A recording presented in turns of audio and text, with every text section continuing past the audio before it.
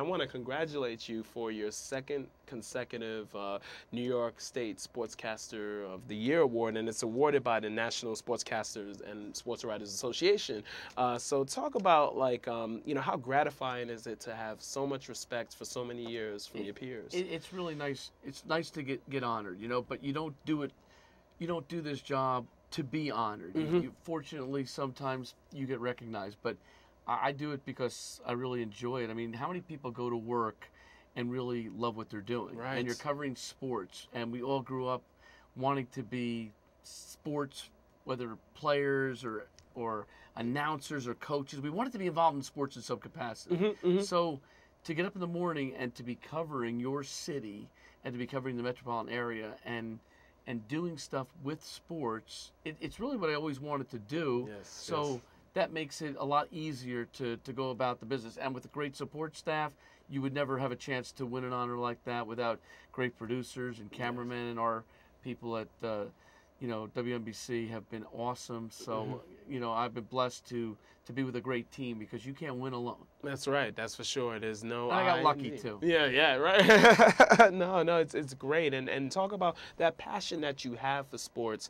You know, growing up in New Jersey, and were you passionate, because you've had a versatile career covering every major sporting event that can be named. Hey, I always wanted to be involved in sports. I wanted to play in the NBA, but unfortunately, I had some limitations. I was imitating Marv Albert as a little kid. Right sideline, Monroe, deep right corner to Buster Hands to Reed. Willis turns back to the basket. To Bradley, yes, and it counts. Wow. I was imitating Marv as a kid. I was listening to Marty Glickman. Gogolet's kick is up. It's high enough. It's deep enough. It's good. It's good. The Giants lead 13-7.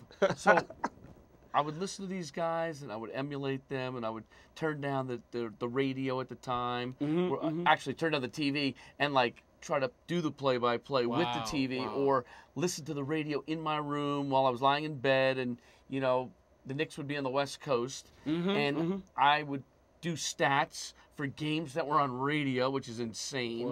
And I would have my own little league where I would throw the ball against the house and keep stats. And so I always was into it, and I always loved it. And, you know, it's kind of following your dreams. So, you know, in many ways, it's, you know, getting lucky to do what you like to do. I wasn't good enough to play in the NBA, but at least I'm able to announce some of the stuff with the NBA, you know? Wow. And going to Ithaca College, you know, which is very prestigious liberal arts college. And you know, what was the foundation that helped you establish your long-lasting career? You know, it's funny because my major was accounting. Oh, and it goes to show that... That's with the BS. The BS, yes, I got a BS. Accounting was my major, so I got BS in business administration, but my area of study was accounting.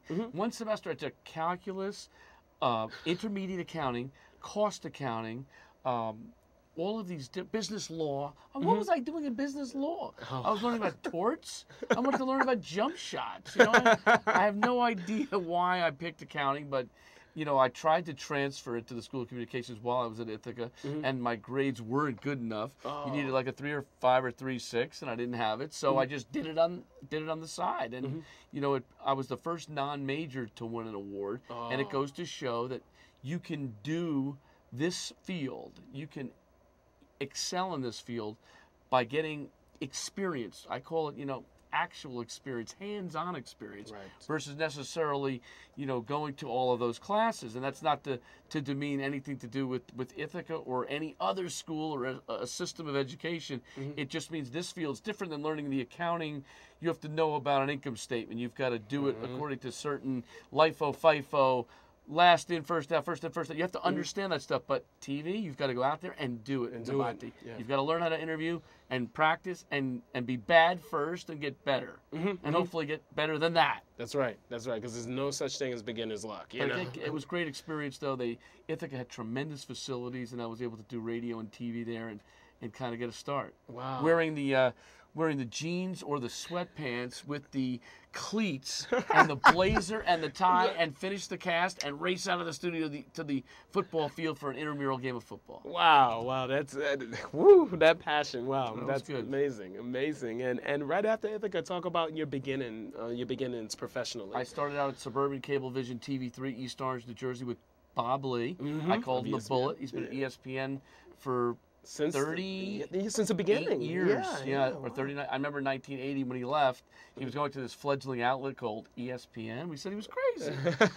He made the right decision. Him and Chris Berman. That's when right. it started. Tom Mees, George Grand, those Tom were the Mees, guys God at the rest his beginning. soul. Yes. Yeah. And Suburban provided a lot of opportunities to do high school sports, where a lot of my passion for high school sports really emanates from. We did Seton Hall and Rutgers as well. Wow. And we did a call-in show each week called Time In, and a scoreboard show during the football season. A lot of those coaches still to this day are my friends. And a lot of the players I like met Bill over the Raftery, years. like Bill Raftery, Raf right? was, I edited Raf's first resume tape. He owes me. I'll let him know. He definitely. knows that.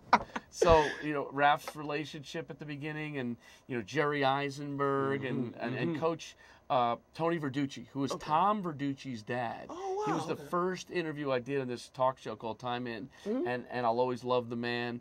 And Tommy knows how I had a special relationship with his dad, who has since passed on. But, he supported me, and he was one of the guys at the beginning that, was in my corner. I gave you that foundation. Yeah.